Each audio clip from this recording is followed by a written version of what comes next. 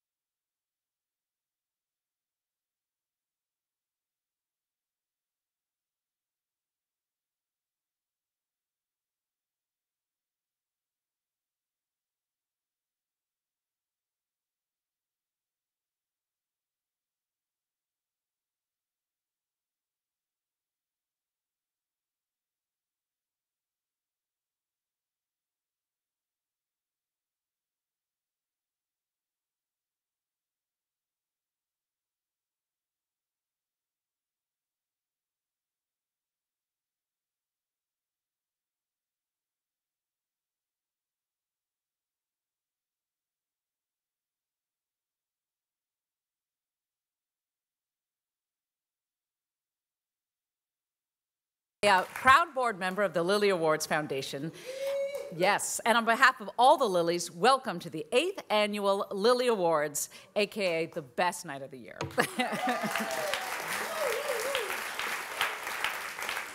You may have noticed that I'm not Marsha Norman. The fact is, Marsha fell and she fractured both her hands and her shoulder. I know, it sucks, but she is okay and recuperating at home.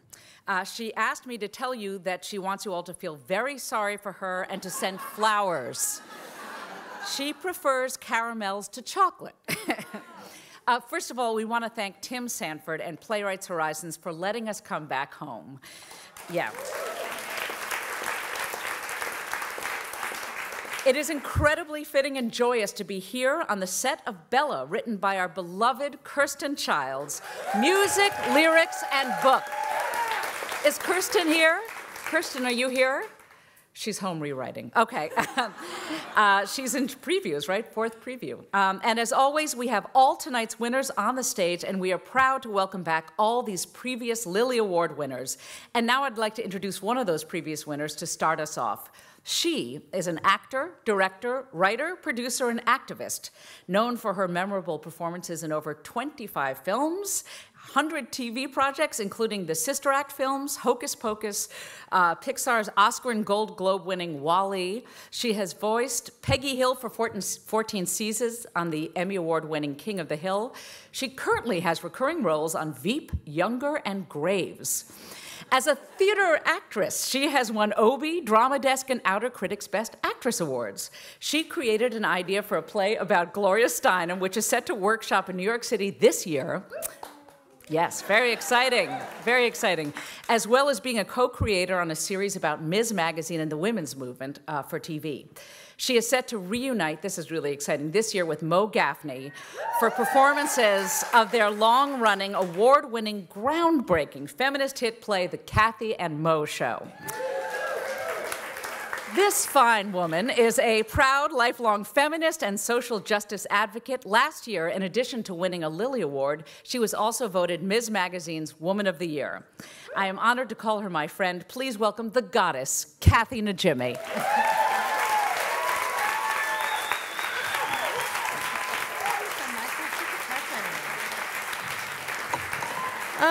I have such a crush on Amanda Green, don't you guys? I don't know what to do with those feelings. It's like a ABC after school special. I have to go home and write in my diary.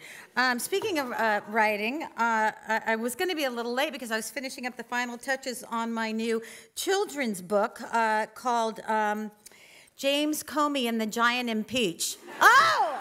You see what I did there? I did James and the Giant. This is what I did there. You know, usually when someone, I'm just really here to introduce, because I was lucky enough to get one last year, which was one of my favorite nights. I'm going to say it was my favorite night of the year last year. This is the best award show ever, yes? Yes. Look at these young women.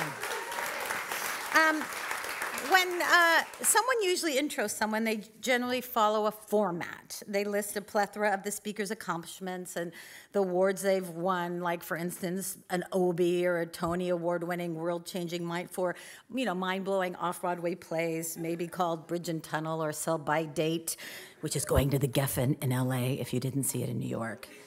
Get a JetBlue ticket and see it. Or they list memorable television and film appearances, or that this person has a very important and hilarious podcast, Play Date with Sarah Jones. I mean, just the list goes on and on, blah, blah, blah.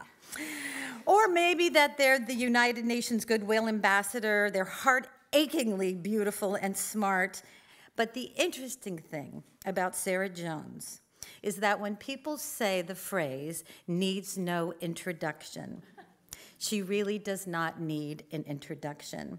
When she walks up to the podium, you, my dear labia lilies, will see and feel the enormity of her presence and ferocity and commitment and a standing in person example of a life well lived. a heart and capacity for empathy too big for this earth, and all that will matter is that she is here now. My friend, actress, prophet, beautiful, gentle, badass, Sarah Najimy Rodham Jones.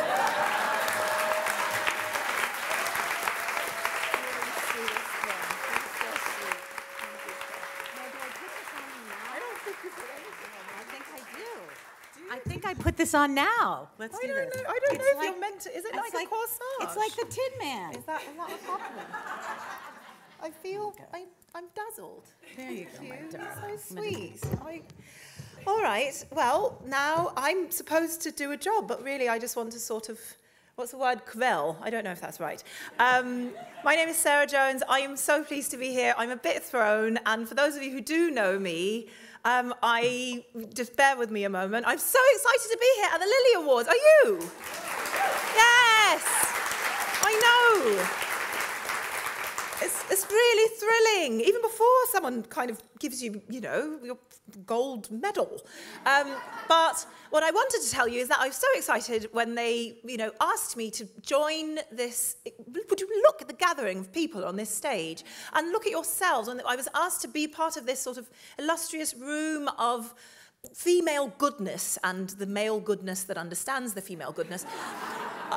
I sort of thought, well, you know, these are some of the most important talents in the theatre, full stop. And what could I possibly have to say that would sort of do justice, you know, to an evening like this? And I thought, well, perhaps, you know, a very sort of mellifluous-sounding English accent might help things a bit. And then I thought, you know, I just have to get up there and just be myself. I just have to be myself. I have to, you know. Because, I mean, after all, the Lilly Awards is all about championing the voices of brilliant women in their own authentic, right? Their authentic voices. And so I just have to stand here and talk the way I really talk. I do speak the Queen's English. I am from Queens, New York. All right. Well, so I just had to do a little of that. But it is true that this is, as far as we know, my real voice. The jury is still out on that, but tonight I have the profound honor of getting to introduce many of these fabulous people behind me, and I can't handle an honor like that alone, so I have brought along a few friends. Okay. Hi. Oh, good evening, everybody. Hi there. Oh, wonderful. Hi, sweetheart. Okay. My name is Lorraine. Give me a moment.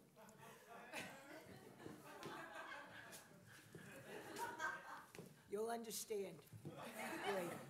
I can't just, you know, in case I need to sit. Anyway, for all of you, I'm willing to stand here on the hip that's got the, I won't go into it. But the point is, when it rains, believe me, you will understand later. But the point is, I'm honored to be here. I'm here because of the girl, Sarah Jones, who you just met. And she's a very nice young black performer. And, yeah. Well, you know, she calls herself black. Yeah. You know. Okay. It's, you know, it's a political time. I don't want to say the wrong thing. It's such a beautiful, diverse community, the theater. And we like to honor everybody. So I just want to say, you know, it is an honor to be here. And I hope you enjoy the rest. And we'll see you throughout the evening, okay? Make sure you, what is it that the young people are saying now? You have to be woke.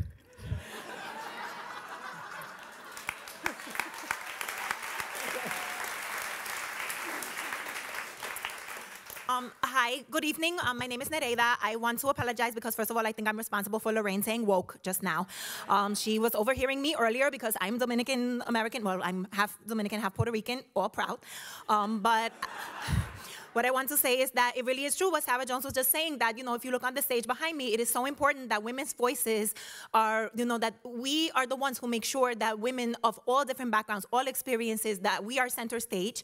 And I really hope that's okay to say and everything because, like, I mean, I'm not trying to say that I'm going to be soliciting every single one of these women behind me to, like, you know, get involved with my future projects. But just in case they would be interested, I thought I would mention it. But anyway, the point is that this is a wonderful opportunity for like-minded, just these brilliant women who have these incredible creative talents to come together, to support each other, and I am just so honored to take part in that. So I just want to say, I'm sorry, I'm a little bit nervous. When I get nervous, I start to talk really fast. Okay. I forgot my inhaler. So anyway, the point is that I want to thank all of you for everything that you do to support this, to be here, and muchísimas gracias a todos. If you didn't understand that, that's okay. We can talk about that later. And I thank you so much. Okay, bye. My name is Nereida. Bye.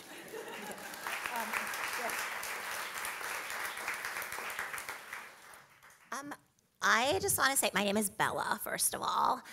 It's really my name. And when I found out we were going to be here on this stage, I was like, Sarah Jones, like, you think that, like, the millennial generation thinks everything's, like, all about me, but this really is all about me.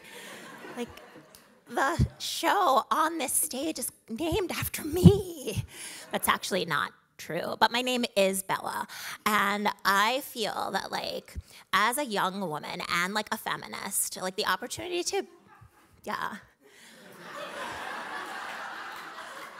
like, the opportunity to be here, like, at the, like, Lilly Awards is, like, amazing to me, and, like, I wanted to share with you guys that, like, we are doing, like, this podcast. Like, Sarah Jones put her name on it, but it's, like, all of us, like, the characters. Like, she takes the credit and makes us come out and, like, do all the work. And we get to interview guests. And I just feel totally, like, kismet or whatever that, like, we're here tonight at the Lilly Awards, and, like, our next guest is, like, another Lilly, like Lily Tomlin, who's, like, a theater legend, too. So I just feel like the Lilies are all conspiring right now to just, like, make beautiful magic in the theater. And for me to, like, get to be here in the midst of that is so amazing. I just want to, like, capture it really quick for Snapchat.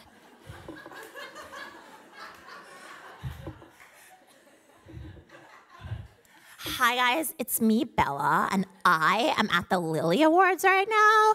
I'm, like, totally here with this, like, amazing audience, and we're about to, like, celebrate all of these, like, super rad women behind me.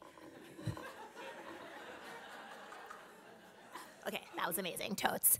Okay, thanks so much, and, like, now we're gonna return to Sarah Jones. We'll miss you. Okay, so that...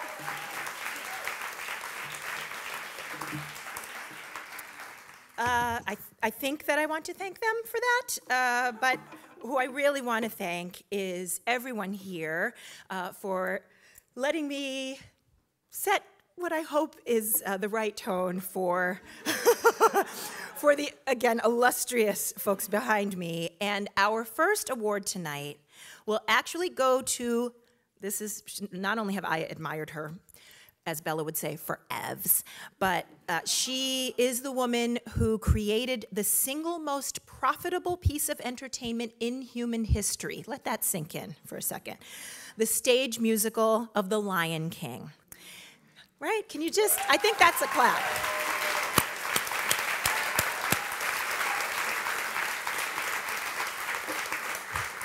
I mean, Hakuna Matata indeed. So, here to present a Lilly to Julie Taymor is the Tony Award-winning playwright, the incomparable David Henry Hwang.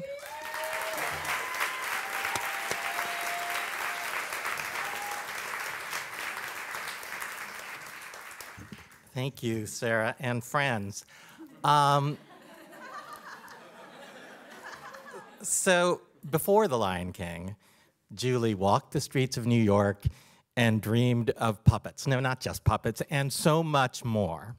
The first thing any of us saw was The Green Bird, and we knew even then that we were seeing a master in the making. Since then have come so many amazing works, Midsummer Night's Dream, films like Titus, Frida, and Across the Universe, and the next play you'll see directed by Julie is My Own M. Butterfly, which we are working on now.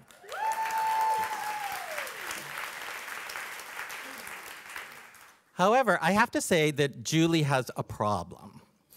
So few people know how generous, open, thoughtful, and caring she is to collaborate with.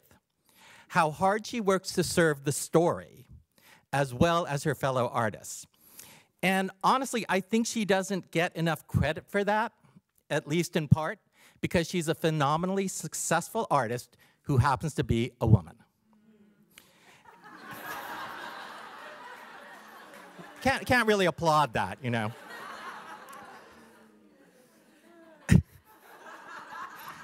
And so, for her unrivaled genius, her deep courage, her devotion to and badass defense of the sublimely beautiful, we thank her for her inimitable contributions to our lives. We urge her to keep working night and day, which she does, and we present her with the legendary Lilly Award.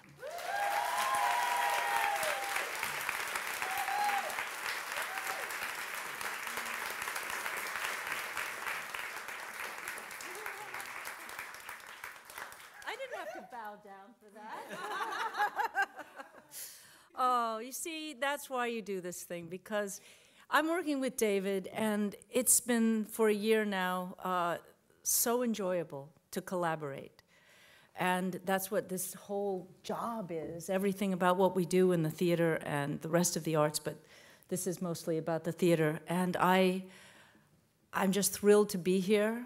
I'm thrilled. It's the 20th anniversary of The Lion King this year, and it's coming up. And again, I think when they asked, well, who would you like to have you give you this award? And Gloria Steinem has done it a lot, so, you know, for everybody. But it was David, because the thing is that half the people in this room are men. And whoever started this, it was really true. That's when we know we're okay. And I think when you stop having to think about it is when you're really okay. And I feel at this point it's not time yet. It hasn't happened totally. But I have had the joy of working with such tremendous collaborators such as David and other great writers, composers of both genders, and the next one, and the next gender, and the next gender, and the next gender, that all I can say is thank you very much for this lovely, wonderful, important award that we keep saying, yeah, we just got to keep at it. And if you've got something to say, you'll get it out there. That's what I believe thoroughly. Thank you.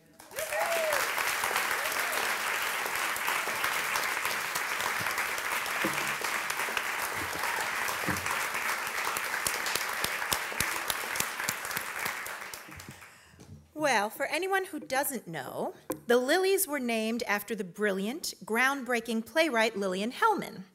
One of Lillian's most celebrated plays, The Little Foxes, has been beautifully revived this season by Daniel Sullivan at Manhattan Theater Club. And our next presenter stars as both Regina and Regina, sorry, I always do that. Anyway. I'm having a little shame bomb go off. This is the Lilly Awards. We have to, you know, have high self-esteem. It's very important. All right, let's do that again. I'd like to welcome to the stage the fabulous Tony-nominated Cynthia Nixon.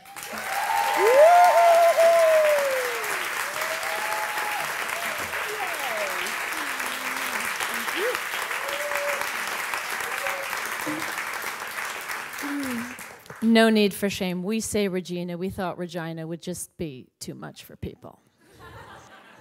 Hello, everybody. Hello. It is such a pleasure to be with you here this afternoon. I do, as Sarah said, bring greetings from the land of Lillian Hellman, i.e. the Samuel J. Friedman Theater on 47th Street.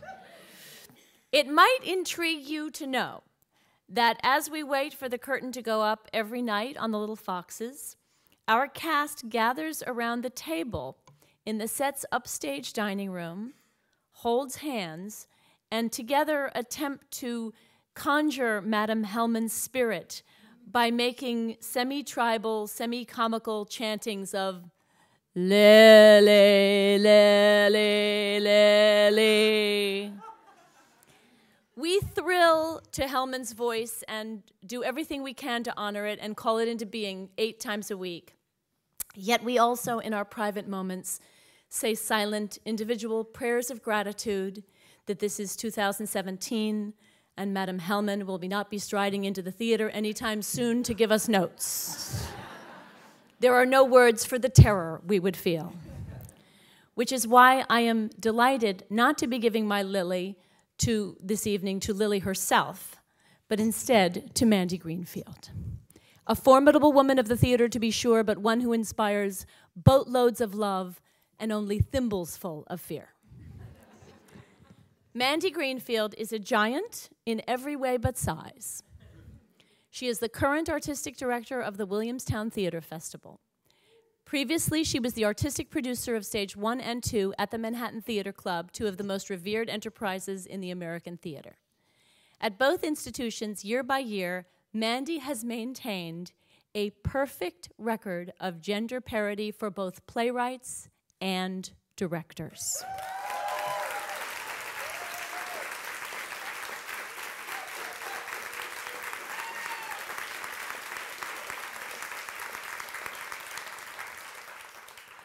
In 1 year at Williamstown, she programmed work by Martina Mayock, Boo Killebrew, Haley Pfeiffer, Jen Silverman, and Sarah Rule. In all the years that she was at the Manhattan Theater Club, Mandy was a strong ally and support for me. And as a reader of plays, I always find her dramaturgical opinions spot on, and I cannot think of a more important skill for an artistic director to possess. I was privileged to appear in a play at Mandy's first summer at Williamstown, where I was both stunned by the ambition of the plays she selected and wowed by her outward calm, warmth, and groundedness, when on the inside she must have been having a summer-long out-of-body experience, being so spanking new at running an institution as grand and historic as Williamstown. For always producing plays that mean something, the Lilly Award for our very own giant in the theater goes to Mandy Greenfield.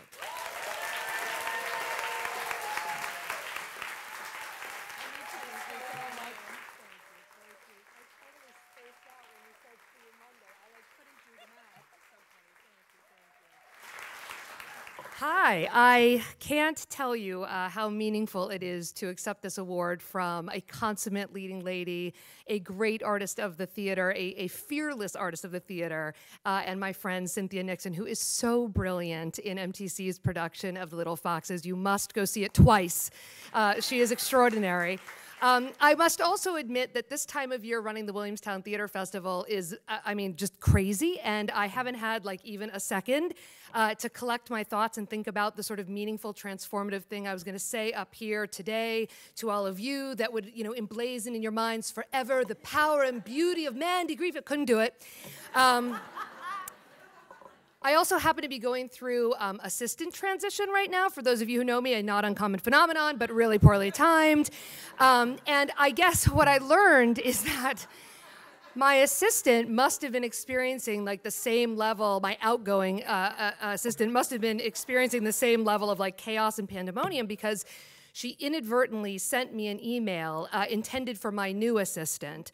And when I read it, I thought, well, that's a departing gift, because in fact, she has written my remarks for tonight. I'm going to read you the email I inadvertently accepted as my remarks. Dear Aileen, thought I'd check in and see how it's going. I know those early days of assisting Mandy can be totes insane. She's soups intense. Okay, she's crazy. But don't use that word to refer to women who run cultural organizations, because she has this whole thing about how crazy behaviors in men are respected, but in women they're ridiculed. Whatevs, just don't say she's crazy, but girl, she cray-cray. Since we didn't get to cover some of the more nuanced things about the job when I trained you last week, I thought it might be helpful to pass along a few things. Number one, be direct with her. That's how she rolls. If you feel afraid, go talk to that guy Josh Martinez Nelson or that soups cool woman Laura Savia. Mandy surrounds herself with impressive people who make her seem way more talented than she actually is. The Williamstown Theater Festival trustees are also an amazing bunch who have entrusted her with leading this company and have supported her every step of the way. They're also mad party animals, so if you need some help figuring out how to deal with her, they're always willing to help and drink. Number 2, she rants. With no notice, she'll go off on passionate tirades about how we need more plays by women on American stages to counter the total collapse of human decency, language, dignity, and sentience in our democracy. Don't worry when she does this. She is hundo P, devoted to artistic excellence, and will always put the best plays first. She just happens to think clearly that the best plays are largely by women playwrights. Number 3, she cries a lot. This is one of those Soup's intimate things that you and perhaps only you, her trusted assistant, will come to know.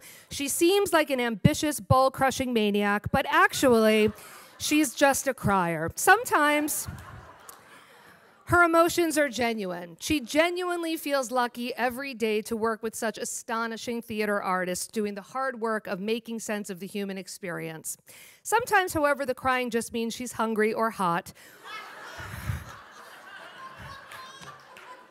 Order her some food or adjust the air conditioning, and she usually calms down. Basically, treat her like a pet, and you'll crush it. Number 4, the husband and kids. You won't see much of husband Matt as he has some crazy big job too, but make sure he always has a seat at every opening. He totes supports her and takes her work as seriously as his own. Okay, the kids. There are 2 boys, Gabriel and Ezra. Serious Jewish mother situation. She totes worships these boys and will force you to watch videos of them playing cello and tennis while she delivers endless monologues about how brilliant and charming they are. Gots to admit they're pretty handsome devils, emphasis on devils. When they stop by the office, it's hilarious. They don't listen to her at all, LOL. Also, cozy up to the nanny, Michelle. Without her, Mandy completely unravels, and you don't want that. Think of Michelle less as the kid's caregiver than as Mandy's wife. Hashtag goals. The other thing she carries on and on and on about is how in our country, ambitious women are viewed as hideous monsters. Hill's Clinton, am I right? And she's all about changing that. A year from now, when you're ready to move on, she'll completely melt down, but then she'll totes hook you up with a dope job if you kill it for her, just like her mentors and peeps did for her.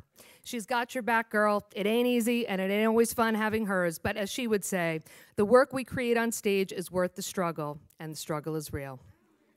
Text me if you need anything. Have so much fun. Oh, and try to get yourself into the Lilly Awards. Julia Jordan and Marsha Norman are serious badasses, and it's totes the best, most meaningful evening of the award season. Good luck, the old assistant.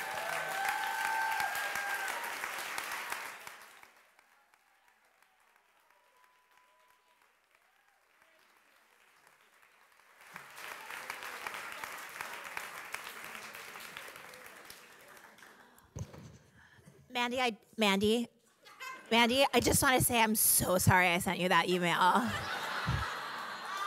was like, totes a slip. My bad. Totally, like, not intentional. And you gave it the most amazing reading just now.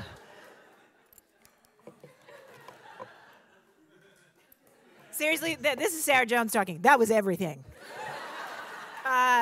And wow. And speaking of everything and people we love under all kinds of amazing circumstances, to present the Lilly Awards in acting, I'd like to welcome the dazzling star of Sarah Ruhl's How to Transcend a Happy Marriage and Mandy's Williamstown production of The Rose Tattoo, the Academy Award-winning fabulosity herself, Marissa Tomei.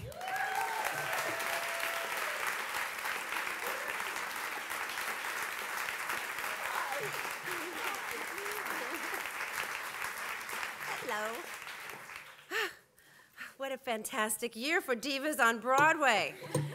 Patti LuPone, Christine Ebersol duking it out 8 times a week in War Paint. Sally Field fulfilling a lifelong dream of playing Amanda Wingfield. Glenn Close is back as Norma Desmond 20 years after she first played the part. She's better than ever. And Laurie Metcalf has found a whole new Nora in A Doll's House Part 2. Lilly winner Joanna Day is in Sweat, the women of Indecent, and of course, Bet, Dolly, enough said. As wonderful as it is to see our beloved legends on stage where they belong, the amount of fresh talent making their mark on Broadway for the first time this season is just so exciting. So we would like to celebrate those breakthrough performances, the future Bets and Pattys and Sallys, who are more than making a name for themselves this season. First, Danae Benton, who is currently making her luminous Broadway debut as Natasha in Rachel Chavkin's astonishing and imaginative Natasha Pierre in The Great Comet of 1812. I give you this award.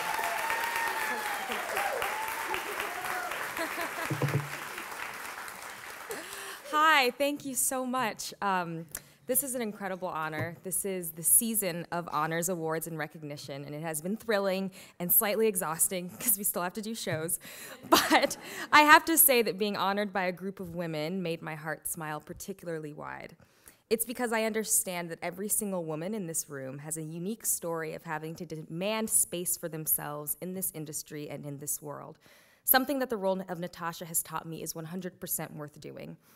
It reminds me of a quote from the great late Shirley Chisholm.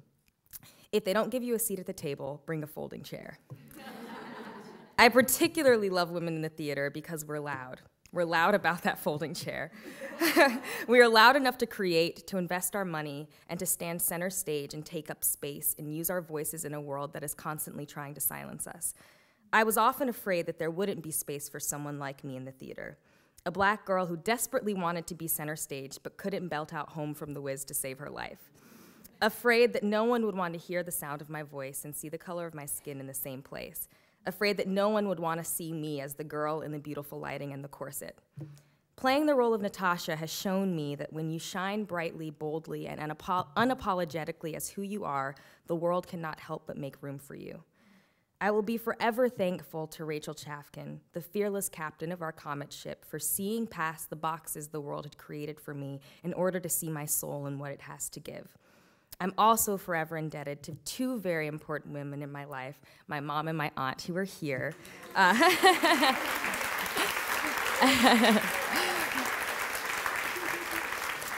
And they always demanded that I saw my worth even when I doubted it. Here's to an incredible Broadway season of women living out loud, and I'm so honored to accept this award and to be a part of this community of paradigm shifters. Thank you.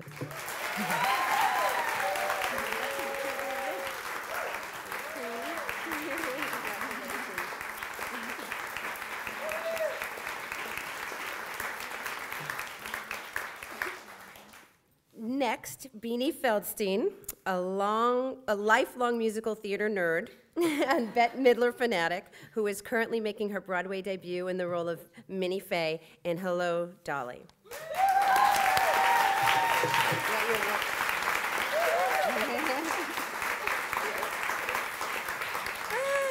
Oh my gosh, so this beautiful event is all about honoring women in theater, and I wanted to start by honoring the woman that taught me everything I know about theater. Her name is Ann Gessling, and when she comes to see me in Hello, Dolly in July, it will be only her second trip to New York ever. I met Ann when I was 7, and I walked into the Morgan Mixon Theater, a community theater on Pico Boulevard in Santa Monica. I was auditioning for Fiddler on the Roof, and all I wanted was to be one of Tevia's youngest daughters who carries logs and tells Golda that Hava's in the barn.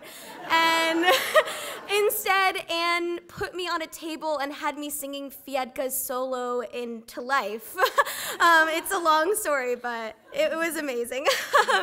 I performed at the Morgan Mixon my entire life, and in those 11 years, Anne taught me not only, but she encouraged me and demanded me to be my best, and she never accepted excuses.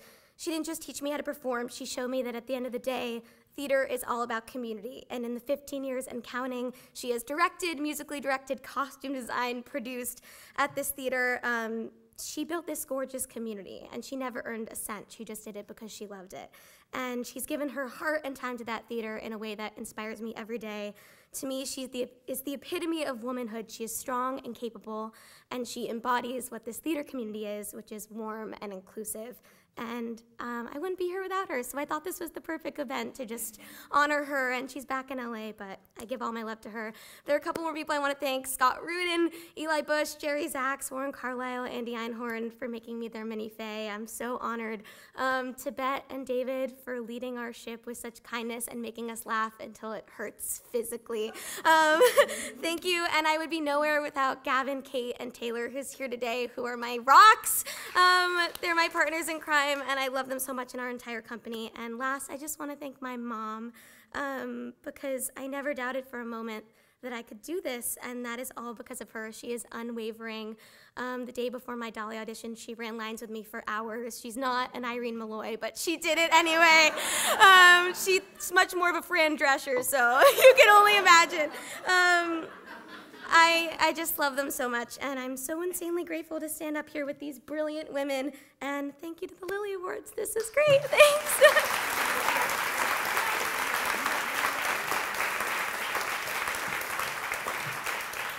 And now Madison Ferris, who made her Broadway debut as Laura in Sam Gold's raw and thought-provoking revival of The Glass Menagerie.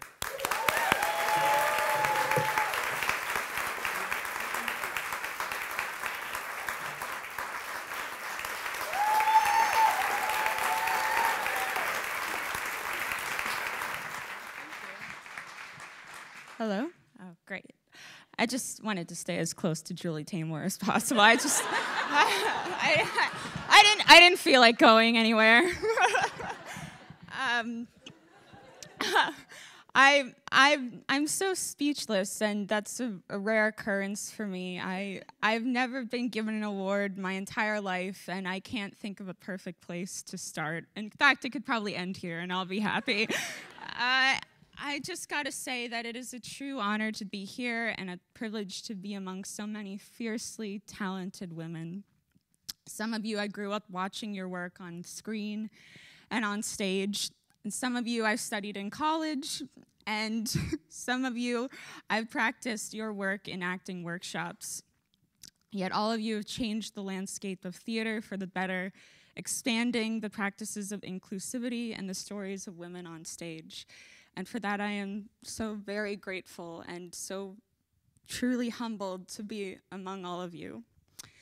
And I was wondering today on my way here how I was able to be on this stage, and I was thinking, who are the women in my life that I have to thank? And it has to be my Aunt Dee, who has been there for me from the very beginning.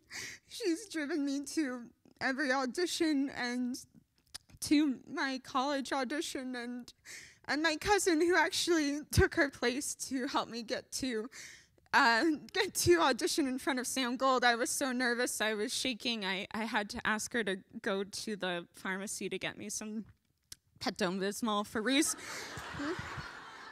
reasons we do not need to get into, but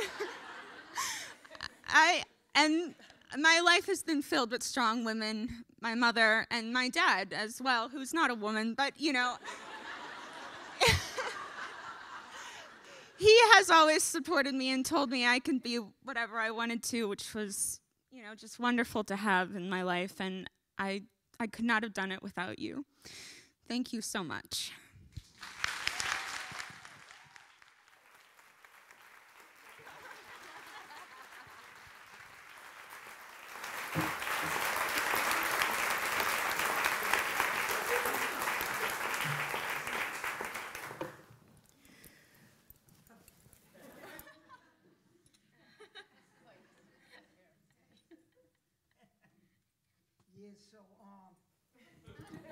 First of all, I want to say good evening to everybody. I'm inspired by the last person who used this microphone. I figure I'm going to try my shot, you know what I'm saying? And I'm inspired by everything up here, you know what I'm saying? My name is Rashid. I'm saying I'm not a Lilly lady or nothing like that. But I respect everything that's going on right now, you know what I'm saying? It's real beautiful. I think, you know, I know this women's the whole thing, but, you know, like somebody said, it's a lot of dudes in the audience and everything, and Savage Jones be making me come out here and do this type of thing, you know what I'm saying? I'm not really no theater dude. I'm really more like, you know what I'm saying, hip-hop. I'm a hip-hop artist. I mean, some of y'all might not really be into it, you know what I'm saying, but the first way y'all can know I'm a, you know what I'm saying, I'm a MC, is because I hold the microphone in the official MC posture. Y'all can see that right there. That's a dead giveaway right there. But my point is that, saying like, yeah, y'all very astute, you know what I'm saying? But my point is, the arts move everybody. Don't matter what's your background. It don't matter if you sound like, you know, real proper actors. Everybody up here, they all got their actor education, all that. My education a little bit different, you know what I'm saying? It's a little bit more informal. But that don't mean I don't feel the theater, all that, you know what I'm saying? Savage Jones be taking me to different theater and all that, and I wanted to say something right quick because, y'all, you know what I'm saying, it's real beautiful right here. There's a little bit of tear in my eye and all that. So I'm saying, like, part of the reason I wanted to come up here right now is because one of the dudes that inspired me, I mean, so that, you know what I'm saying, sometimes art could be a bridge to the next thing, you know what I'm saying? Like, I'm maybe not going to go see Hello Dolly first off the bat, you know what I'm saying? That's not really going to be my first, you know what I'm saying, introduction. But then on the other hand, you know what I'm saying, because the inclusivity or that, whatever y'all been talking about up here, we do have, you know what I'm saying, playwrights and people that I could relate to maybe first, you know what I'm saying? And that's that, you know what I'm saying, then it could be more like, you know what I'm saying, a progression or whatever have you. So my man is coming out here right now. His name Ruben Santiago Hudson. I want y'all to know, for a dude like me, that's my gateway to the rest of y'all up here. You know what I'm saying? And that's real important right there. That's real important. That's real talk. So I just wanted to say my personals before I, you know what I'm saying, bring the man out here. He a legend where I come from, you know what I'm saying? I'm saying, like, you know what I'm saying, you know what I'm saying, it's like a thing. I'm working on that. You know what I'm saying? But I'm nervous, you know what I'm saying? But the point is, my dude right here, you know what I'm saying, like, August Wilson plays, everything what he did, that's a bridge to young people that might not be interested. That's what I'm trying to tell you. And then that opened up the whole world so you have a stage that look like this. So I just wanted to honor him real quick. And yes, I do realize it's very mansplaining for me to come up here as a man and then stand here all this time to introduce another man. But I know y'all women, y'all patient. Y'all gonna get in there and wait with me. Nah. Don't be patient. For real. Y'all see what happened. We need the women. Anyway, all right. What I'm trying to say is it's my great pleasure right now to bring to the stage the playwright, the actor, NAACP Lifetime Achievement Award winner, and director of this year's brilliant production of August Wilson's Jitney, Mr. Ruben Santiago Hudson.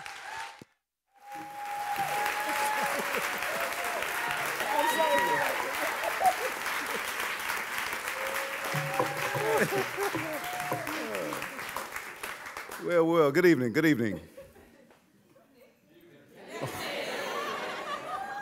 Thank you.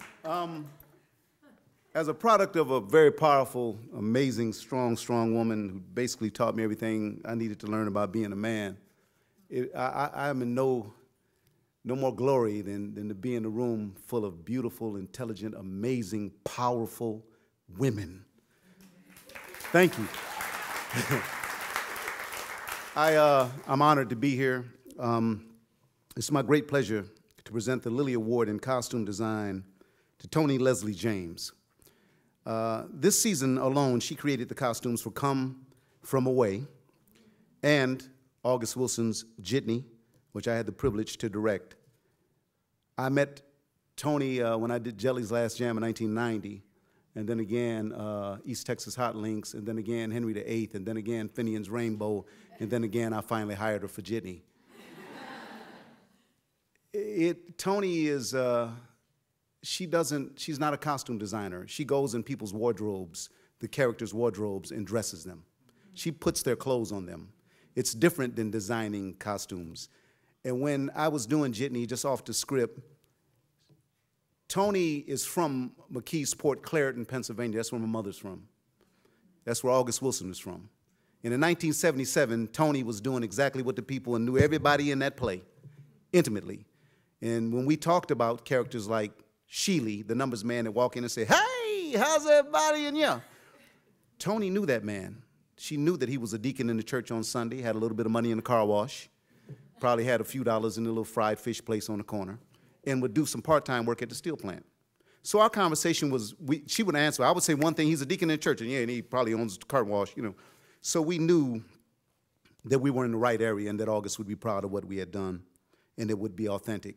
Because if there's anything that I think is really, really important about theater, it needs to be specific and culturally specific and authentic, very authentic, because that way we learn. That way we become closer. That way we become one when we learn about other cultures and accept them and embrace them. Tony is an expert at that, extraordinary at detail. Tony also designed, if you would call it that, the costumes for Scottsboro Boys, Finian's Rainbow, Ma Rainey's Black Bottom, and the iconic Broadway production of Angels in America. She is a director's dream. So for her attention to detail, her devotion to the characters that she creates with her clothes, how she goes in that closet for them, for her vibrant passion, the mistress of costume design goes to Toni Leslie James.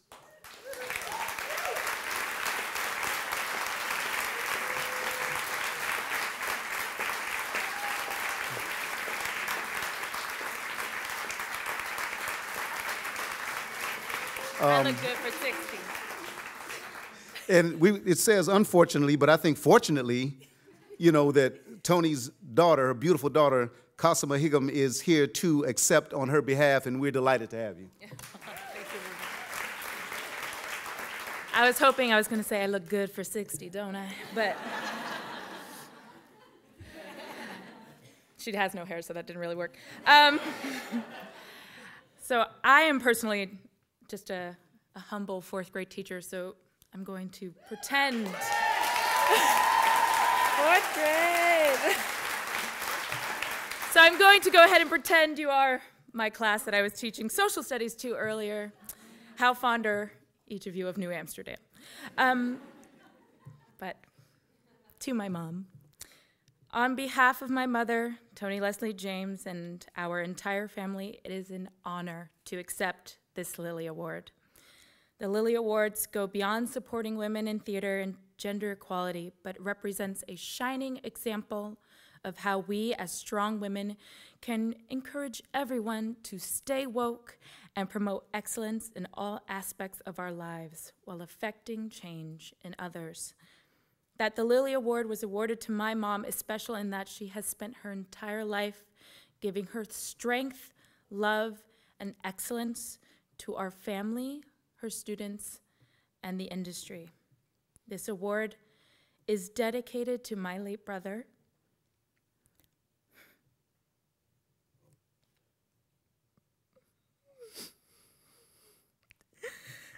Gerald Hyam, and all the mothers around the world that have lost their children to gun violence. Thank you so much.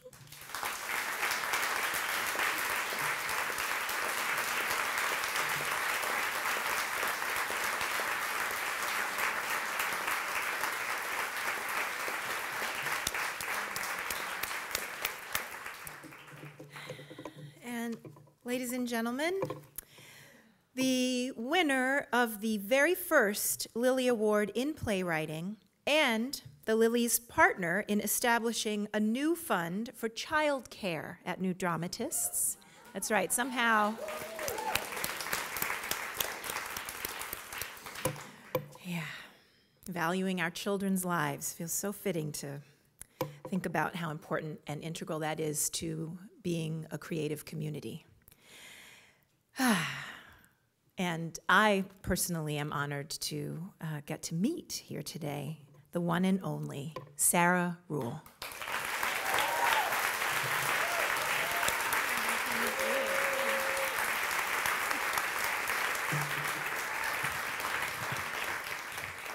Thank you so much for having me back. What beautiful, moving speeches, and so honored to be included and so honored to be partnering with the Lillys on this endeavor with childcare.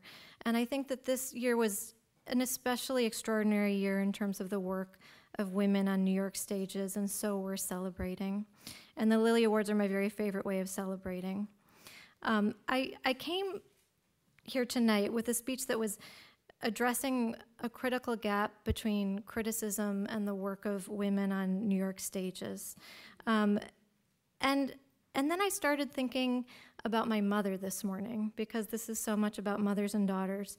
So I put aside a little bit my feelings of quiet rage that I've heard a lot from my friends and colleagues in the community simmering this year, which I think have been exacerbated by watching a man interrupt a woman thousands of times and then lie his thuggish way into the Oval Office. So there's that, but I'm going to put that aside, all that aside, and talk a little bit about my mother's relationship with the critics, which I think is instructive. So my mother has a phrase she learned from my plain-spoken Norwegian Iowa grandmother. It's, "We'll make our own fun." The Lillys are a perfect example of how to make our own fun. My mother's currently acting in a play I wrote for her called For Peter Pan on her 70th birthday. I wrote it as a gift for her 70th birthday, a way to fight back the ravages of time with the theater. My mother usually reads all the reviews for me because I can't bear to, and because it would prevent me from writing the next play. Now that my mother is actually in one of my plays, I implored her not to read the reviews. She read them all. "It's all right," she said, "we'll make our own fun." 15 years ago, my mother was yelling at a critic in Evanston, Illinois on my behalf. I was waiting in an idling car for her, wondering in ignorance what was taking her so long. As it turned out, she'd spotted a friend in a cafe. The friend introduced her to his date. My mother recognized the name. It was a reviewer, a woman, incidentally, who had just panned my first professional production. The critic and man were on a first date after meeting in an internet chat room. My mother yelled at the critic, "You savaged my daughter. That's just not the function of criticism." The critic smiled calmly at my mother and said, "And I do think that's the function of criticism. Critics, beware the mother. She might ruin your first date." On one hand, I was mortified that my mother yelled at my critic. It didn't seem terribly professional. On the other hand, I was deeply proud of her. I'm so lucky to have a mother who brought me to the theater as a child, who still wants to protect me, who has the phrase, "That's not the function of criticism," in her back pocket, and is not afraid to use it. I wonder if our community of women in theater can find ways to mother each other, to occasionally call out the official record of our work and say, "That's not the function of criticism," even as we also find ways to make our own fun. I think the best kind of criticism makes the play bigger rather than smaller and expands one's sense of the possible. Multiple reviewers of many genders, races, sexualities, and perhaps most importantly, taste in art, might someday review one play and discuss the work in a dialectic. This approach might give the lie to the mask of objectivity and reveal that elusive thumbprint, taste, which can be invisibly gendered. How can both artist and critic contain, as Whitman said, the multitudes? Both of us need imagination and empathy. Someday, maybe they'll even change the name of that theater review website, www.didhelikeit, to www.didtheygetit. I want to thank all of you and celebrate the work of other women in the theater this year. You've inspired me, you've lit the way, and I have faith there will come a time when the public humiliation that every artist must endure will be spread out equally over both genders and will be leveled equally by both genders. And if that kind of equity does not in itself seem something to celebrate, let's celebrate how we get there, by invoking our mothers, by refusing to shut up, and by making our own fun.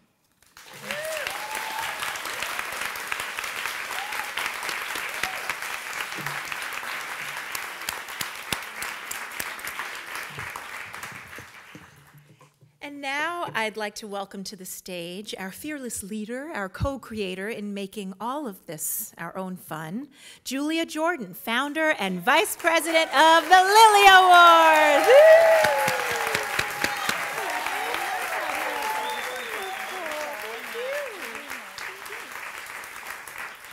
Okay. Hello. In our audience tonight is Girl Scout Troop 3484.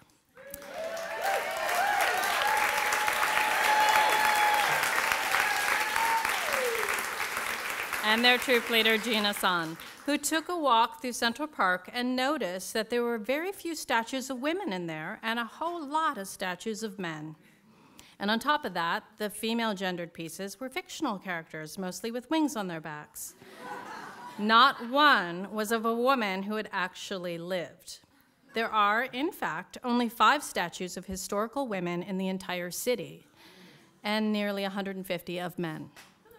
So our intrepid scouts joined a movement called Monumental Women, started by the amazing Pam Elam, who has won approval to place bronzes of Elizabeth Cady Stanton and Susan B. Anthony at the West 77th Street entrance of the park.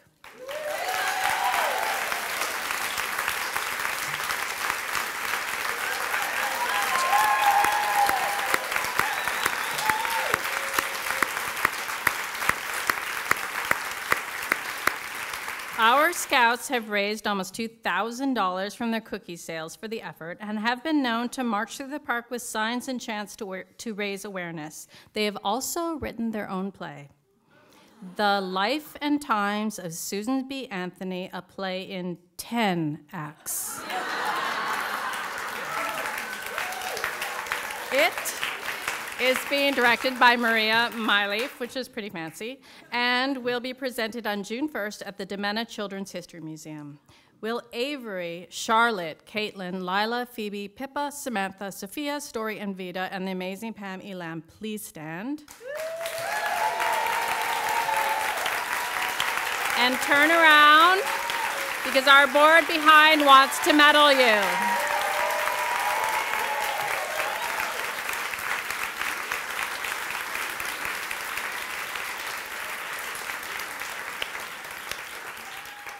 Put them on, put them on. Give those girls their medals.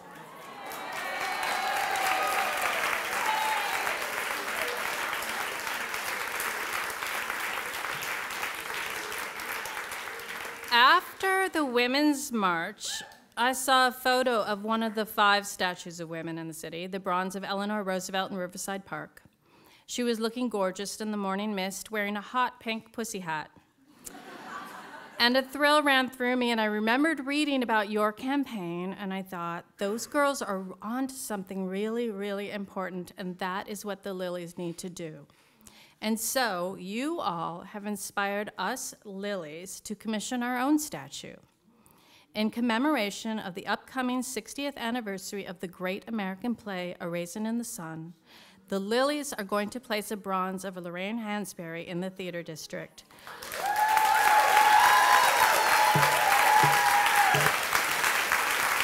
With, oh, that's great. With her quote inscribed, and this is a quote from Lorraine, "Never be afraid to sit a while and think." The city is behind the effort, and we are accepting donations.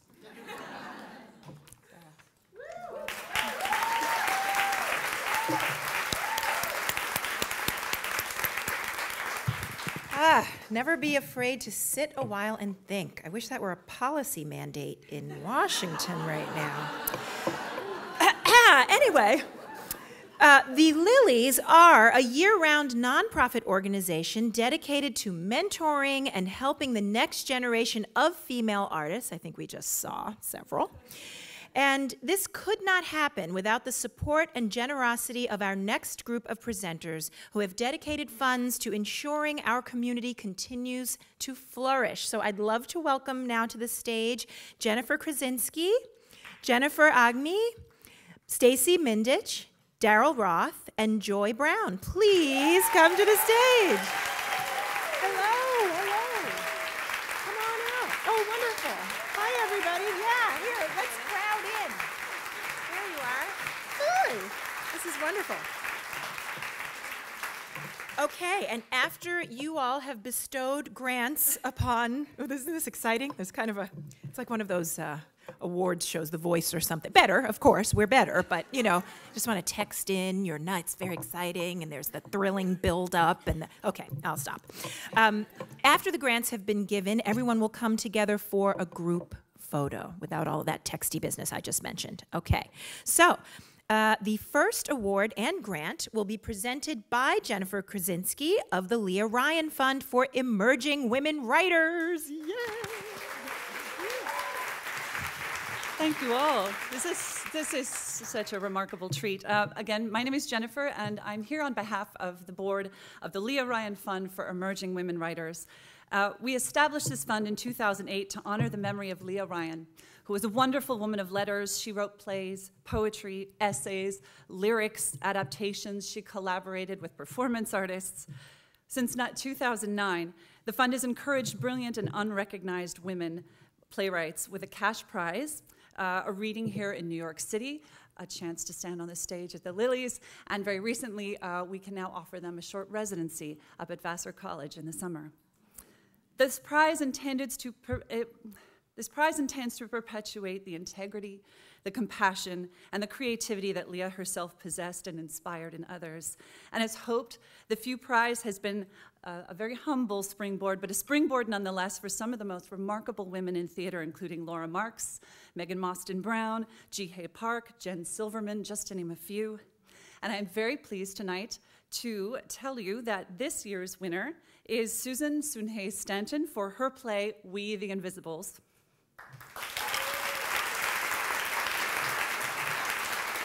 Of course, the title is, of course, ironic. Susan couldn't be here tonight. She's in London on a job. So, but I am thrilled to be able to say her name aloud here at the Lillys, because those of you who know her know that she is a playwright well worth celebrating and supporting. And for those of you for whom she is a new voice, please stay tuned. And thank you.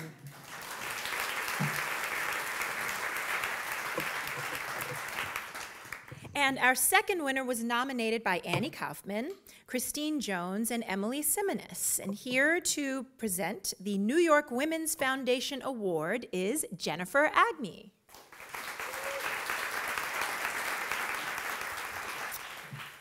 Well, I have to say that as a funder, we are not as cool as everyone on this stage. And it's very rare that we get to be in the presence of actually seeing the work on the ground. So at the New York Women's Foundation, we have just turned 30, which means I can say that we are officially adulting. And so we are still millennials, so we can say like and amazing.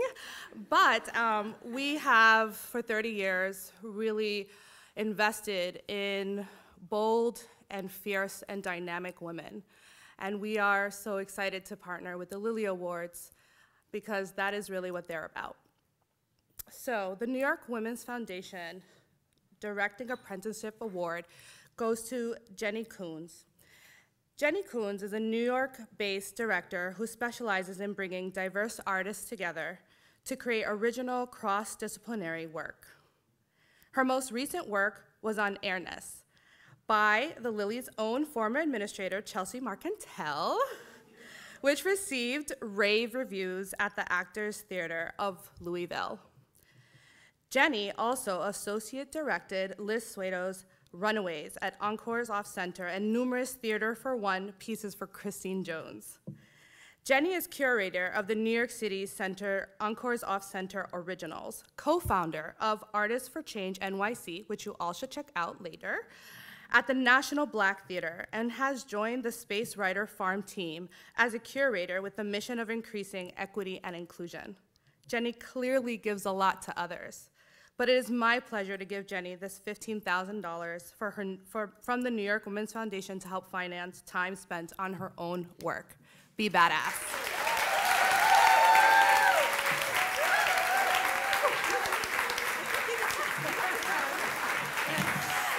And then I ran away with her award.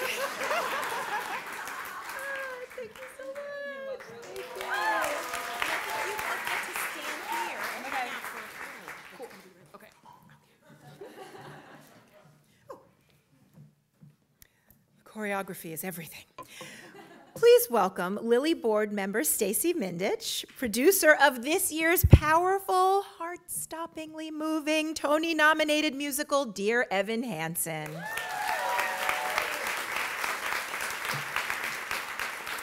Thank you. The Go Write a Play Award is just that, an award to a promising female playwright to go write a play. We need more good plays, especially plays by women telling the stories of women. Now in its 5th year, I am very proud of the little club I have formed of women who are writing these plays. Tanya Barfield, Nina Bieber, Heidi Schreck, Rahana Lou Mirza are now being joined by Martina Mayoke. Martina has most recently written Ironbound, which debuted at the Women's Voices Theater, and The Cost of Living, which will now open at the Manhattan Theater Club after premiering at the Williamstown Theater Festival. In addition to the $25,000 check that comes with this award, these winners are entitled to a reading of their plays at any stage of its development. Just call me. They are also required to have lunch or dinner with me, along with the previous winners. I am absolutely delighted, Martina, that the table is getting bigger and the conversation will be all the richer because you are joining us. Congratulations.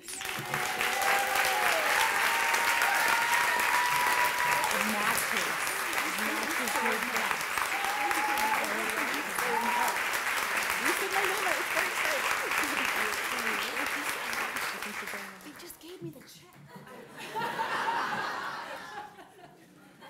Did you want to say a few words or just take the money? Yeah, you can. Just like that. You don't have to run away. You can not just take the money. You can. And the jewelry. Say a few words. Okay. Yeah. Thanks.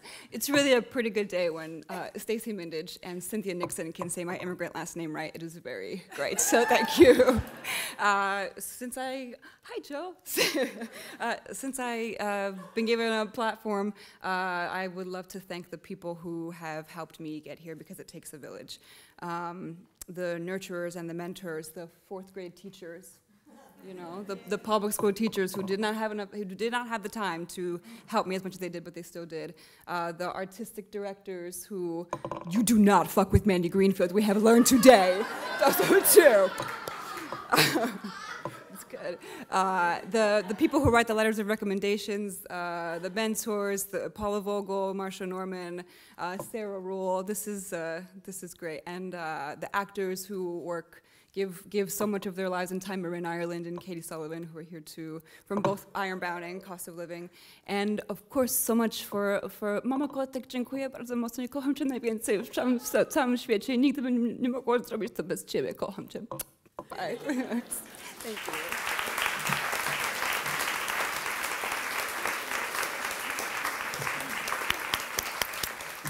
And now please welcome the Lilly Award-winning producer of Indecent, written by the Lilly Award-winning Paula Vogel, Ms. Daryl Roth.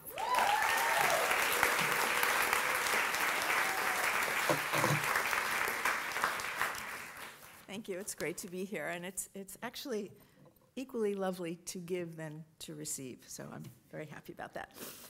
This year, for the first time, I'm pleased to be partnering with the Lillys in presenting the Daryl Roth Creative Spirit Award. Now, in its 21st year, I can't believe how old I am, actually. It's dedicated in honor of a gifted theater artist to provide them with support as they develop new work in an artistic residency or apprenticeship.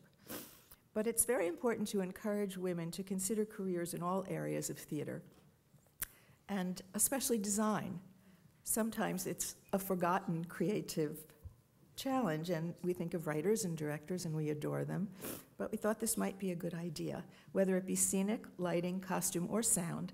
So I decided this would be the focus of this award when presented at the Lillys.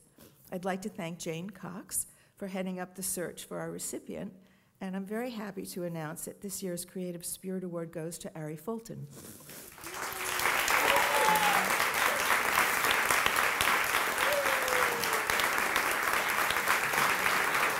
I have something to say about you. I'm sorry. I just want to say that Ari is a multidisciplinary artist, and it's her work in design and construction of costumes that brought her to our attention. She received her MFA from NYU, where her professors praised her as one of the best, most brilliant, lovely, and amazing students. So I would like to present this gift to you, which is in my pocketbook at my chair. I forgot to bring it up, but I will give it to you. To help encourage and sustain you in what I trust will be a creative, productive, and indeed amazing year. Congratulations. There you go.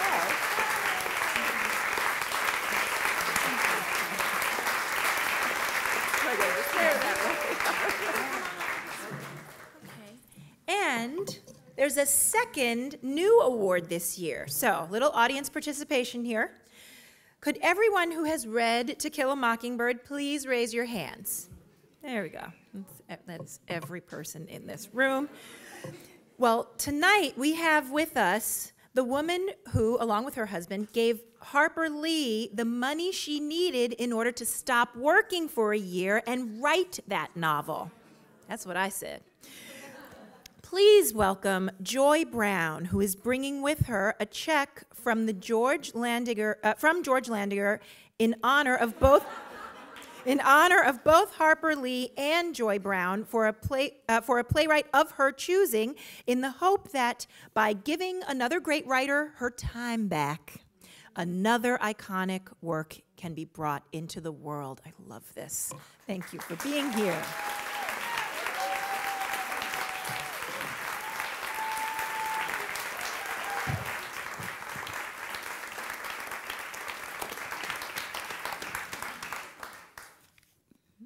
I wasn't quite sure what to say.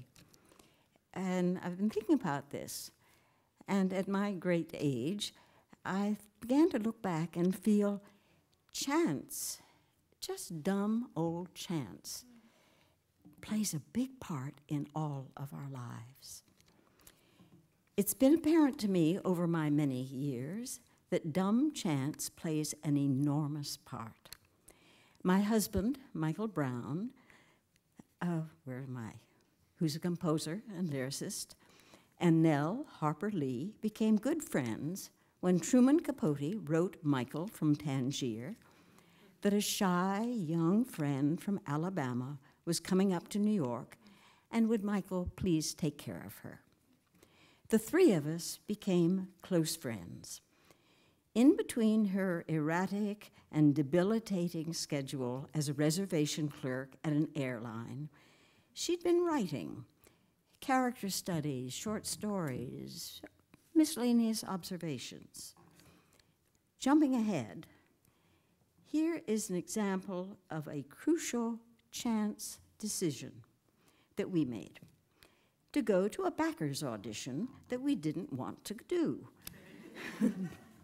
But the playwright was a friend, etc., so reluctantly we went. We ran into Annie Laurie Williams, the playwright's agent, an eccentric, flamboyant woman who, with her husband, Maurice Crane, ran a successful literary agency. Annie Laurie covered plays and movies.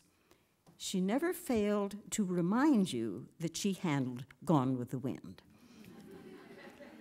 And Maurice, very quiet and reserved, who covered fiction and nonfiction. Michael mentioned that we had a friend who was a good writer. Annie Laurie admired my husband's talent and thus paid attention to his recommendation. Her reply, "Sure, send over some stuff." Our phone rang the next day after. Maurice wanted to meet Nell. He was probably the most important person in the entire evolution of To Kill a Mockingbird. Dumb chance. What if we had decided to stay home that night and therefore not run into Annie Laurie? Nell Harper was a writer no matter what the circumstances. But would we have had the book we have today without Maurice's crucial guiding hand? I don't think so. Now, the reverse. Today's Harper Lee Award is not a chance event, but the direct result of a generous contribution by my friend George Landiger, who was also a friend of Harper Lee. This support will go to another young, developing woman writer under the loving umbrella of the Lilly Awards. It is my honor to present this award to Christina Anderson.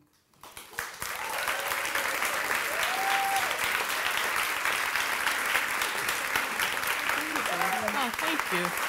Thank you.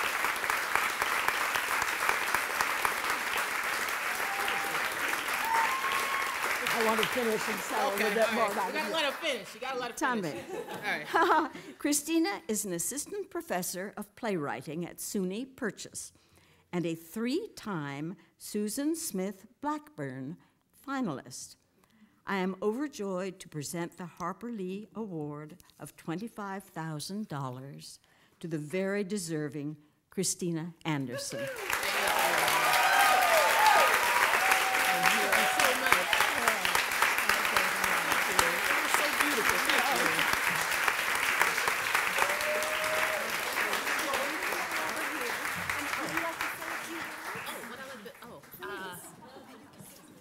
Hi, everybody. Good evening. I did write a couple of things, but I gave my phone to my partner, and the speech is on my phone. So I think this is a universe and dumb chance that is asking me to just speak from the heart this evening. The thing I will say is thank you so much, Julia Jordan. I don't know where you are, but that was the best phone call I've gotten in a very long time. So I thank you a great deal. About 2 years, well, I'll say this. For a very long time, my plan B was being a lawyer. And anytime anything didn't go well, I would talk to my partner or my friends, and I'd be like, well, I'm getting that LSAT book in the morning. And then about 2 years ago, I really did feel like I was going to stop. I had a couple of heartbreaks, and I reached out to Paula Vogel, who's been a very generous friend and mentor, and she says, you always want to quit. But you always go back to it. So I asked the drama guides, with every bone in my body, I said, just give me a sign if I should keep going. And they sent me my high school drama teacher, Paula Zig, and we had barbecue in my hometown of Kansas City, Kansas. And she said, you were one of the best students I had. And I don't say that as egotistical. I say that it's so generous because she was one of the best teachers I've ever had. And this whole year has been gifts of women coming to me and hugging me, buying me dinner, buying me champagne, wine.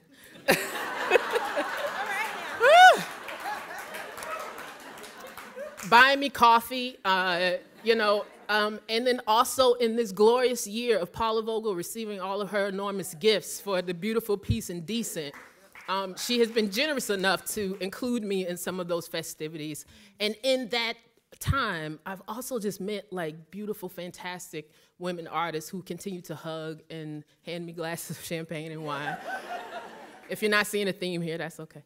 And coffee. And then it came to an end with Julia with this phone call. And then it came to an illustrious end with that beautiful speech about Harper Lee. So this means a great deal to me. I hope I can live up, not to the financial amount, which is awesome, but just to the sentiment of what this award means. So I thank you all very much. Thank you.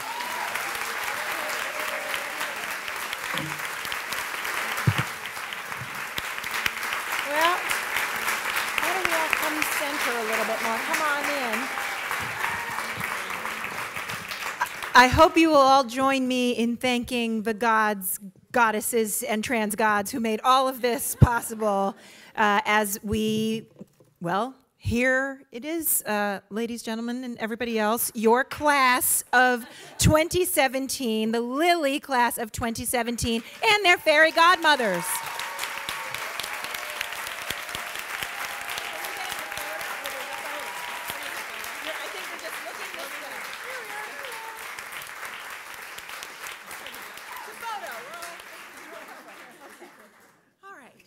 That was it's not only a playwriting opportunity, it's a photo opportunity, I believe. Did that happen? Okay, great. All right.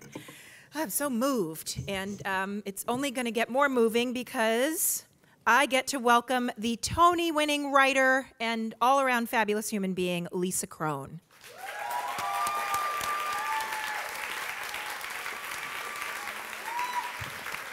This is how fabulous it's about to get. I'm going to thank some people, and then I'm going to ask you for some money. I'm going to do these thanks really quickly first. A very special thank you to the Dramatists Guild, which has supported these awards and the Lilly mission from the beginning. Yay, Dramatists Guild. Also, Dramatist Play Service for sponsoring the after party this year and last year, which is going to be at West Bank directly after. It's the party of the season, ladies and gentlemen, so you don't want to miss that. Thank you to the volunteers for their labor putting this event together and working on the Lilies all year long, and to the board for all they contribute with work and money and ideas. And to the donors, New Dramatist, Space on Ryder Farm, Sarah Rule for working with the Lilies on childcare. So now I believe now's the part where I ask you for some money. I hate asking for money usually, but I'm very happy to do it tonight. So what's going to happen is that this is why I'm happy to ask for money. These people are coming down the aisle and they're going to pass out baskets, and in the baskets are cookies. And you can take in your programs, I think there are little forms, and you can make if you have a check, you can put a check in there. If you want to put cash in there, you can also just write your email. If you want to make a pledge, you can make a pledge on there. So think about the kind of organization that when asking you for money gives you cookies. Just think if this basket was coming from the Congressional Republicans, for instance. There would be a hand that came out of it that took away your birth control. Or grabbed you by the pussy. So, this is the opposite world from that. These are people who give you cookies. The other thing is, as Joy Brown said so beautifully, there is so much chance that goes with being an artist. And what the Lilies is all about is making sure that those chances are evenly distributed. That there aren't whole groups of people who don't get those chances. All of us know that that's true. All of us have seen disparities for years and years and years. I'm going to tell you, even though you already know, what the Lilly Foundation, the Lilly Awards Foundation, has done to change that in the theater more effectively than anything that has come before. Number one, the count. So that people could see that these disparities were facts and not feelings, right? It's not just that we feel like we're not getting our opportunities. The numbers are there, right? And I have talked to artistic directors who literally did not know what their numbers were. This is making a really big difference. That's what the Lilly Foundation is doing. Do you want to support that? Yes. There's also childcare. They look really carefully on why, at a certain point, women dramatists drop out. It's because they don't have childcare. So they're doing something about it. Space on Ryder Farm, there are places now for women to go to write. That is incredible. It's not just feeling the problem, it's not just identifying the problem, it's doing something about it, and that's modeling the solution for the problem. That is awesome. A residency organization that I work for who sort of are thinking about this issue, I can go to them and say, look at what Space on Ryder Farm is doing with the Lilly Foundation. That's how things are changing. Marcia Norman is not here tonight because she sacrificed her own hands for this organization. So if nothing else makes you give money, think about the fact that Marcia Norman threw herself to the ground and broke her shoulder and both her hands. All right, that's not what happened. That's not why she fell. But do we believe that Marcia Norman would break her hands to benefit women in theater? Yes, we do.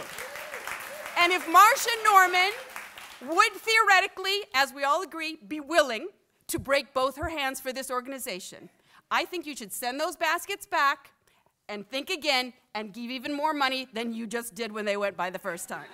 Thank you all so much.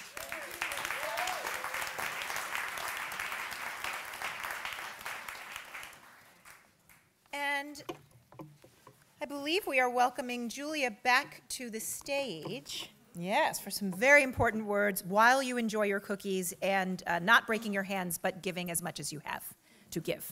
Yes, wonderful.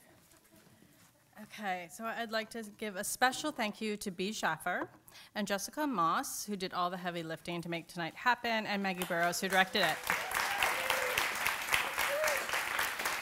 And now, as I'm sure you all know, every year we crown one man Miss Lilly, a man who has really made a difference for women in the theater, a man we love, a man we adore.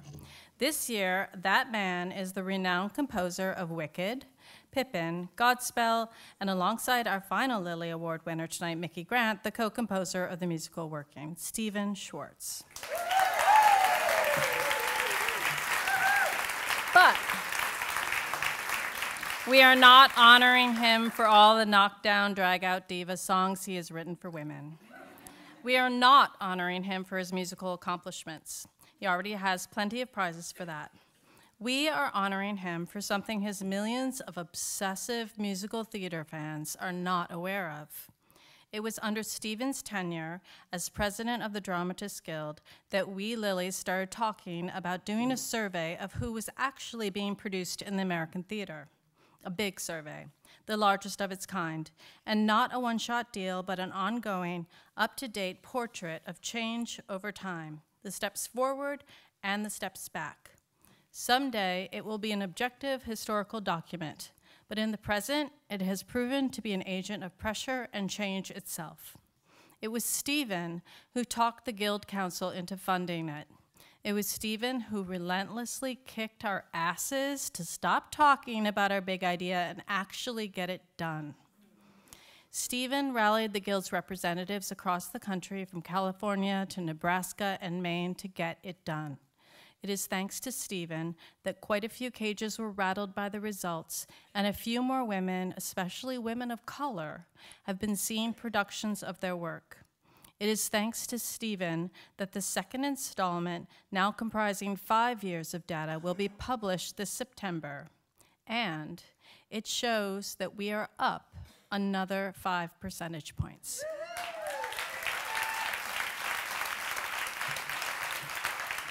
And this is probably also news to Stephen. It was under Stephen's tenure that the number of women in the Dramatists Guild rose from 1/4 to 1/2 of the membership, with female student members consistently, slightly outnumbering the men.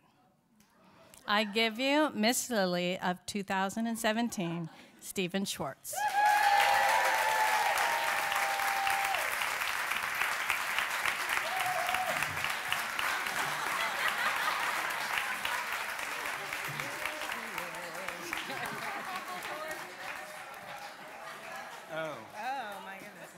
I'm bad with sad. Manly bouquet for you. Thank you. Wow. That's really special.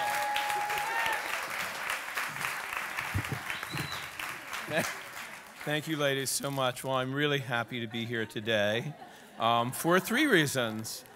First of all, I've never been Miss anything before, so that's quite thrilling. I also have to say that in a pretty grueling season right now of award shows, this has to be the, whoops, my tiara. Oh, well, I was never that great with tiaras. This has to be the coolest, to be the lone man on the stage with these amazing women. Couldn't be more thrilling. But the thing I think I'm most happy about is to reiterate a little bit of what Julia just told you. The good news is that the count has actually been effective. It's been more than just people saying, oh, you know what, that's really too bad, and then going back to business as usual. It really has changed the behavior of artistic directors. It's changed the behavior of regional theaters. Mandy, we're not anywhere near your achievement of parity yet, but we're going in the right direction.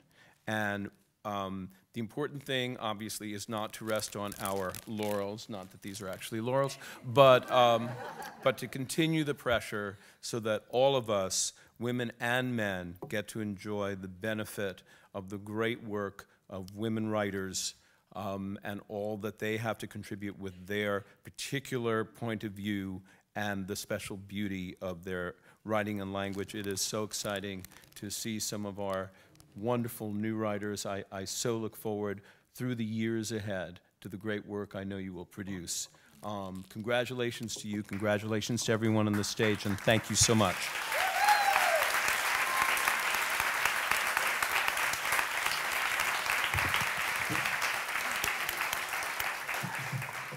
Thank you, Miss Lilly. Now that brings us to the final award of the evening, and before I tell you about it, I also want to let you know that our Girl Scouts are going to be rising. Rise, Girl Scouts, rise.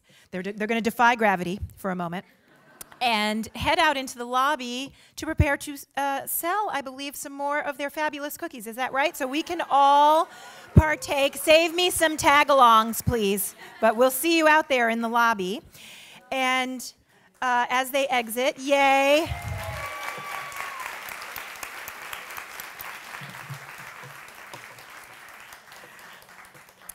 I now get to invite up to the podium the legendary Charlene Woodard, one of my sheroes, my first theater sheroes, who is currently preparing to play Gertrude opposite Oscar Isaac's Hamlet. Come on up, Charlene.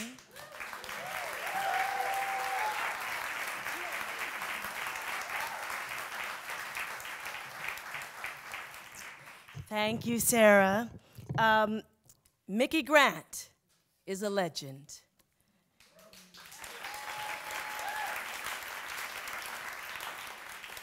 She wrote the music, lyrics, and book for the groundbreaking hit Broadway musical, Don't Bother Me, I Can't Cope. She received Tony nominations for book and score and Best Musical. She won the Outer Critics Award for Best Musical. She won Drama Desk Awards for her lyrics, as well as for Best Performance in a Musical. Mickey wrote the music and lyrics for another Broadway hit, Your Arms Too Short to Box with God, as well as many other shows. In fact, she wrote Working with our own Miss Lilly over here, Stephen Schwartz, along with a host of other famous contributors. Mickey was the first African-American regular on daytime television for 7 years on Another World. She's a proud member of Delta Sigma Theta sorority. Mickey has led the way for generations of black artists, myself included. I wouldn't be here today if I didn't get my first job when she snatched me up and put me in Don't Bother Me, I Can't Cope, got me my equity card. It is so fitting that we're doing this here on the same stage and set that Kirsten's musical Bella is playing. So I am beyond honored to present the 2017 Lifetime Achievement Award to our heroine, Mickey Grant.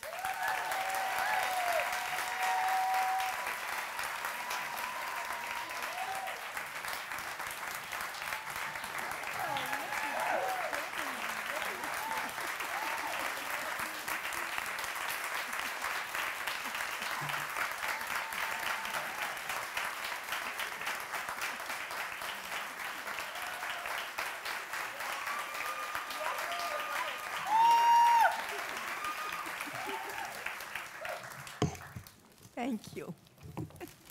Oh, some years ago, well, when I was first starting out, first getting some recognition, someone said to me, I said, well, what do you say? I didn't know what to do. I was just sort of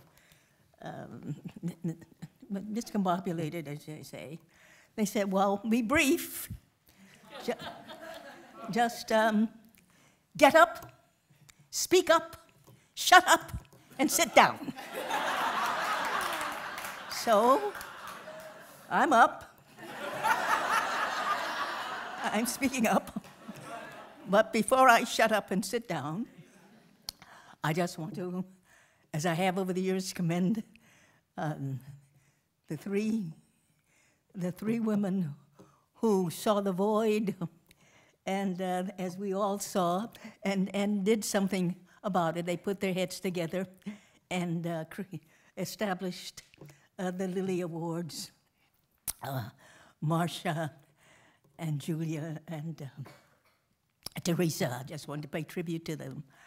And I just, over the years, I've had the opportunity to work on the Guild, on the boards and on committees and on panels and just hang out or hang around some very talented, fabulous, fierce women. And I'm just so proud and happy to be here tonight, to join the roster of those who've gone before, to be on this stage with the wonderful ones who are here tonight, and to say thank you to the Lilly Awards Foundation for this honor, for letting me join the roster. They say I'm a winner. I felt all these years working with all these wonderful people that I was a winner already, and this just makes it official.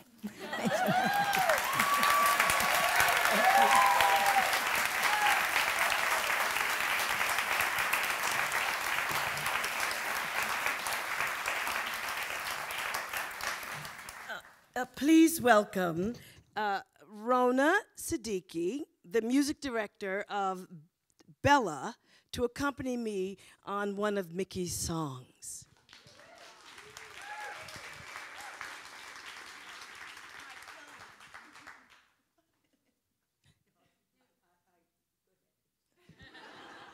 This is your song.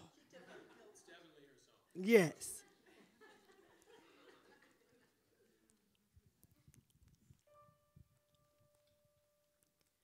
If I could have been what I could have been, I could have been something. If what I could be had been left to me, I could have been something. A tower of strength, center of power, at $10 an hour.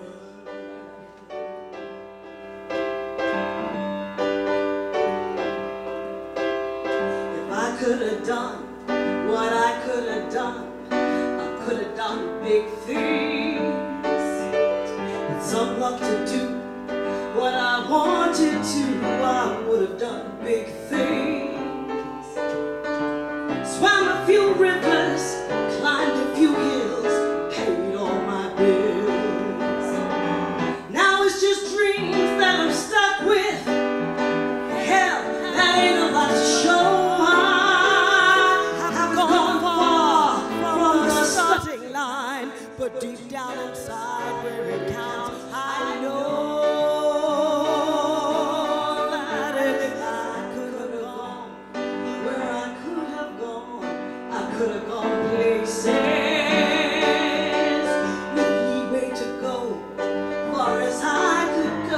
I would have gone places, to the front of the line, the top of the tier, a long way from here. Way back then I had ambition, lots of stamina and guts.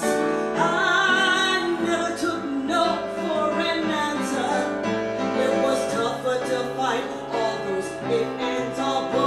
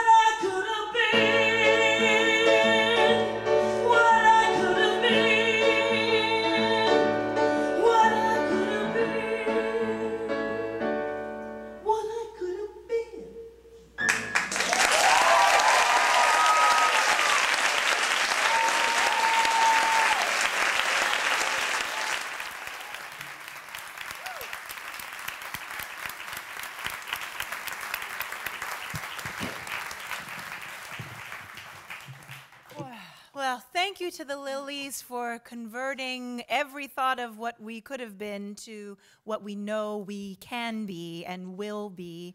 And I, for one, am so honored to have been here tonight and hope that you will join us at the after party, because after the party is the after party, sponsored by Dramatists Play Service, and we'll be right across the street at the West Bank Cafe, so you don't even have to swim far to get there.